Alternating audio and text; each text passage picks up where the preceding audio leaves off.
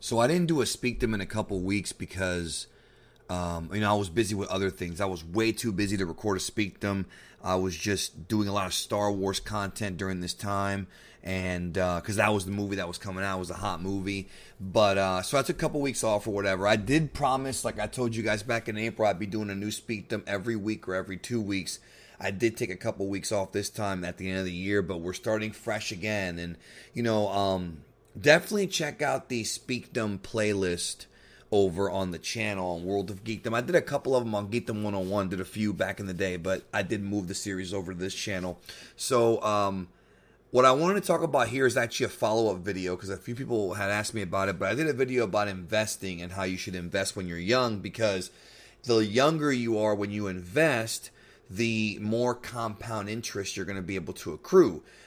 Even if I were to invest, just an example, if I were to invest like $10,000 when I'm 40 and you invested $10,000 when you're 20, because of the extra time, that you have it in there, by the time we're able to take that money out when we're, older, you would have way more interest payments. Like, you would have way more interest accruing than me, and you get back way more money. So the younger you are, the better you are to invest. But the problem is, when you're young, you don't have that much money, right? When you graduate high school or college, you're not going to have money to invest. You should still invest a little bit, don't get me wrong, but you can't really invest large amounts. But that's okay, because just like $100 a month going into like a Roth IRA will benefit you, even if you do it when you're younger. So trust me on that one. But I wanted to do a follow-up because people were telling me to do more videos on investing. And my whole thing is that I'm going to be very transparent with you guys. If you've been following me since I started doing this or at any time, you know that I'm not a liar or bullshitter. You know that I hit you with the truth every time, even if it hurts.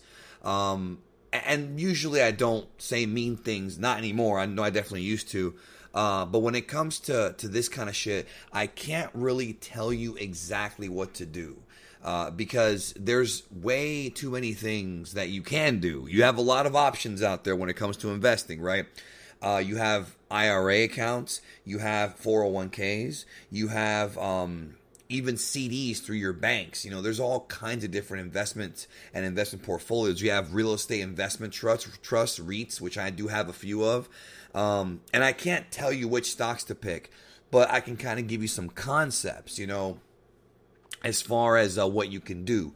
So I'll do the best that I can, because here's the reason why. Because if I were to go into like everything that I do, it would be like 3 hours, and I don't want to waste your time. And I'm not a trained financial advisor, so I'm letting you know, and I have to make that clear so I don't get in trouble. I am not a trained financial advisor. Okay, I'm just kind of giving you some concepts. Okay, but yeah, investing is important for your retirement, because there's no guarantee Social Security is going to be what it is, and whenever you do retire, you might not get enough money to live a comfortable life. I'll give you an example. My dad never saved for retirement ever. He just got Social Security, and all he got was $800 a month. And I'm not kidding. The only thing he got when he retired was $800 a month. So he had to work under the table to make ends meet, because $800 a month, dude, is not going to pay for shit nowadays, dude.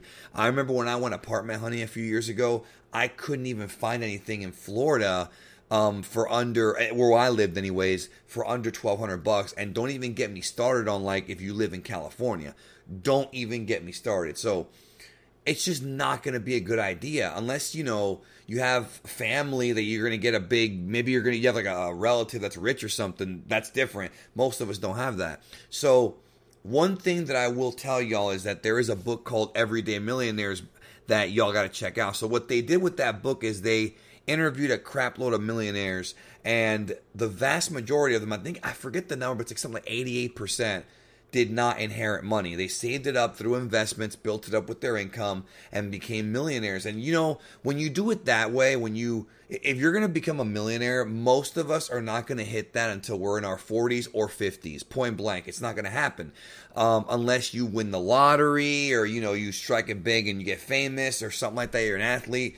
But most regular people, if you just work a job and you're investing, you're not going to hit that big 1 mil until you're in your 40s and 50s. And also understand too that make sure you understand that being a millionaire does not mean having $1 million cash. It means having $1 million net worth. So if you have a house that's worth $500,000 and you have $500,000 in the bank, you're a millionaire, right? Now, the reason why I'm bringing that up here with this investment video is because the reality is, most people, regular people, if they invest and they're patient and they have a little bit of luck, you can become a millionaire. You really can. Obviously it won't happen for everybody, but even if you don't become a millionaire, let's say you save up your money and then when you retire, you only get $700,000. That's $700,000, bro. And remember, if you invest in Roth IRAs, when you get that money, you don't pay taxes on it. Because one thing that you have to understand, and I really hope people see, I'm doing this video, and most of y'all are probably old enough to get this, but I'm wondering if there's some like 18, 19-year-old people listening to this who don't understand this, but you got to pay taxes on everything that you get. So let's say you win $1 million in the lottery. You're not getting $1 million. You're only getting about $600,000. That's actually what you're getting, because the other $400,000 goes to the IRS. Point blank, that's how it is. That's just how it is in the world. Whether you work for somebody or you're self-employed, you have to pay taxes.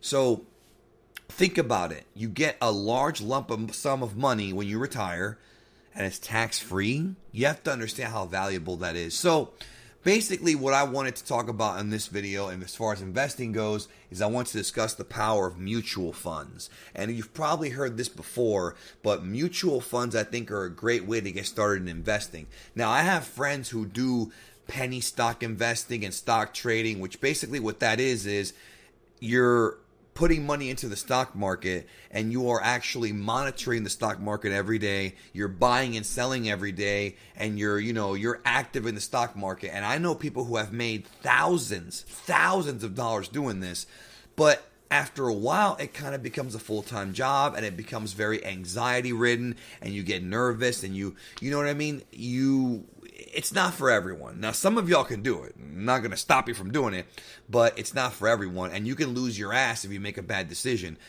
People who do this kind of stuff are usually really in tune. They have a lot of research. They do a lot of research. It is very time-consuming. You can't just throw money in and expect to get it back like that. That's one way, but I always love approaching it with the mutual fund route, which basically, for those who don't know, mutual funds are multiple stocks and bonds inside of one sort of mini portfolio, if that makes sense. So, for example, I have a mutual fund that is a tech-based fund, and in that fund I have stocks from Amazon, from Microsoft, from I think a little bit of Apple. So basically what a mutual fund is somebody who's like a mutual fund director creates a fund, or the mutual fund company, whoever you go with, of multiple stocks. And so when you buy into a mutual fund, they take your money and they kind of split it amongst all the stocks. So to make it simple, I'm going to simplify this. Let's say that a mutual fund, and we're going to simplify this just very simple, $10, and there's 10 companies. It's like $1 per company. Like, and again, I'm simplifying it with simple dollars. It's never a dollar, but I'm just making it easy for everybody. So the reason why mutual funds are a good idea is because if one company does bad, the other companies are probably not going to do so bad, and it'll pick up the slack. So if you invest in a tech mutual fund, right? Let's say Apple has a bad year. Apple doesn't sell for whatever reason, but Microsoft does. You're not going to lose that much money, or you'll gain money because of how good Microsoft does. So mutual funds kind of balance out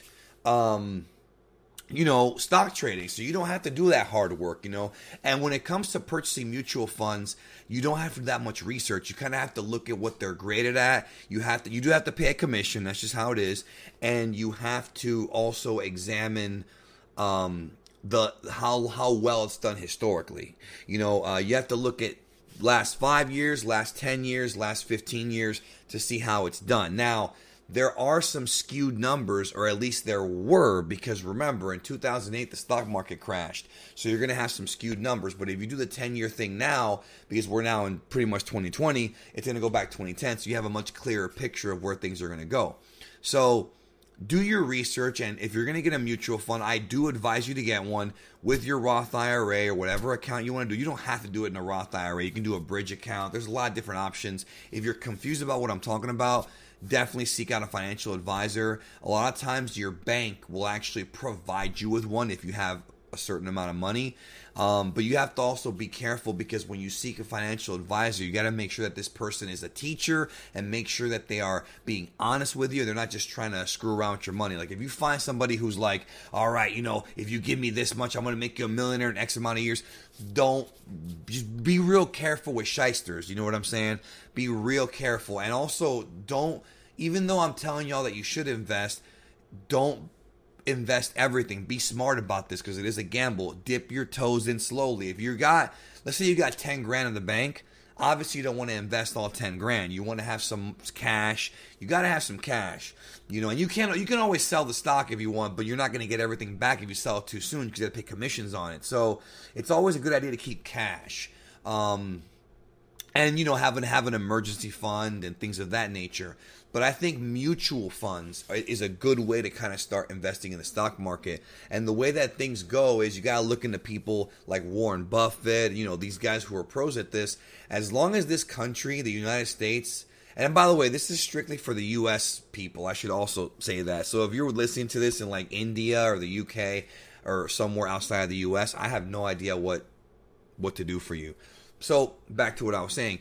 As long as the U.S. doesn't go into like a serious like bankruptcy, depression, or type of thing, which even if it does, you can actually capitalize on that if you know what you're doing. Because when things go down, it becomes cheaper. Remember, buy low, sell high. So it could actually be beneficial if you have money saved up. And every time we've gone through a recession, we've gotten out of it. It always happens that way in this country. And remember that. So mutual funds are safer, I feel, than just investing in the stock market. But remember, when you invest in a mutual fund, and again, this is just my experience. I am not a professional or anything. This is what I have done on my own. When you invest in a mutual fund, don't touch the money. So if you throw in like $5,000, like $5,000 or $2,000 into your mutual fund, don't take it out right away. Give it time. And I mean a lot of time, like 10 years. Like forget that you even have it in there.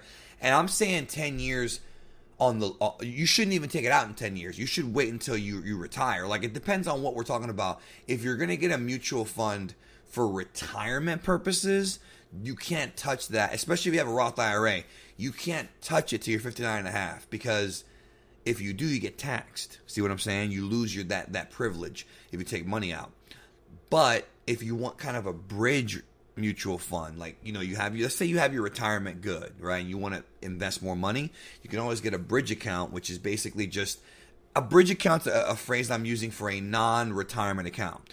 You're putting money in at low limitations and hoping to get money back. That's just how it is. But with mutual funds, it's a lot safer, and it's a good way to kind of dip your toes in without having to check them, all the time. I check my mutual funds once every couple of weeks, once every month.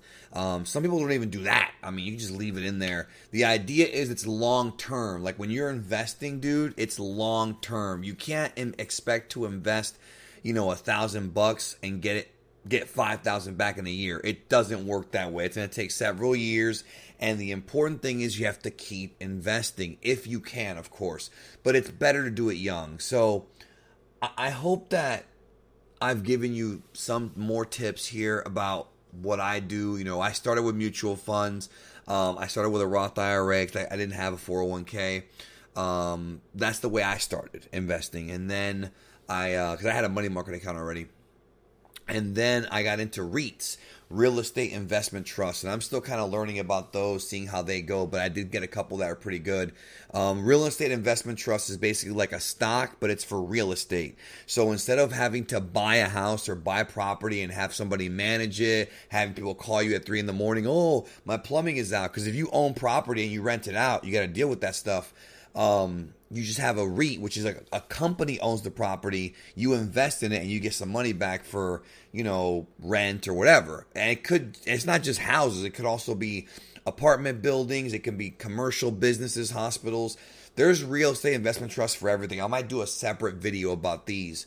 But they usually give you some pretty good dividend returns. The only thing you have to understand is that if you actually own, like, that's if you're doing REIT real estate investing. If you're doing regular real estate investing, like actually buying and selling property and flipping houses and whatnot, if you're doing that, you can actually get more money doing that because you own everything, and you can have so many tax breaks when you do that you end up actually making more, but it's also a hassle. And a lot of people, when they get into real estate, they just do it full time. Not right away. You start with one property, then you move on. Might do a video about that in the future as well. That's a separate video. But real estate investment trust, I think, is a good way to get into real estate without actually buying a house and selling it yourself. You're going in and you're buying stocks in a company who does that. See what I'm saying? So they take care of all the managing and the plumbing and the painting. That's all taken care of by the company.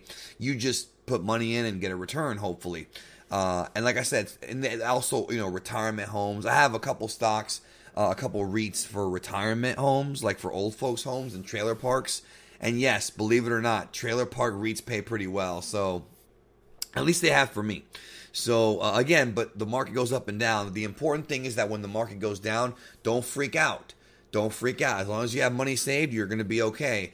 But remember, if it goes down, and if you're a smart investor, you might be able to buy during that time, make some of that money back. But again, this is just kind of general advice. I can't give you detailed advice because everyone's different. You all have different goals and you have different approaches. Some people out there are very aggressive investors. Some are very passive and kind of relaxed investors. I'm somewhere in the middle where I started out being kind of more relaxed, but the more time passes, the more aggressive I want to be and take some more risks for some of these foreign companies. You can also invest with mutual funds for stuff in China, other countries, new companies coming up. I mean, there's all kinds of, there's so much.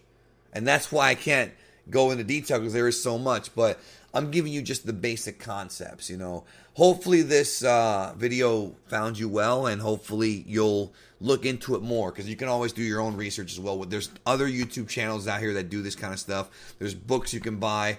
I'm just kind of hoping to open up the door for y'all to at least look into it. Then that way, when you guys retire, or even before you retire, you might make a lot of money before you retire. But I'm saying the goal is when you retire, you can live a great life and travel wherever you want to go, fly wherever you want to go, and just really enjoy life without having to do a fucking thing. You ain't got to go work. You just got money. And that's the best thing, the best way to retire. You know what I'm saying? You only work if you want to work and on whatever you want to work on. And that's the goal, being truly financially free. And some people do it before retirement, but not everyone does. Retirement's usually the best time, but because you're not going to get rich. It's harder to get rich before retirement. It takes time and work and luck. In some cases it does take luck as well, but the goal here is to make sure you're good to go in your later years in your life. Right now, when you're in your 20s and 30s and 40s, you got to work, but maybe later on you won't. Anyways, thanks so much, and we'll talk soon, and love you guys.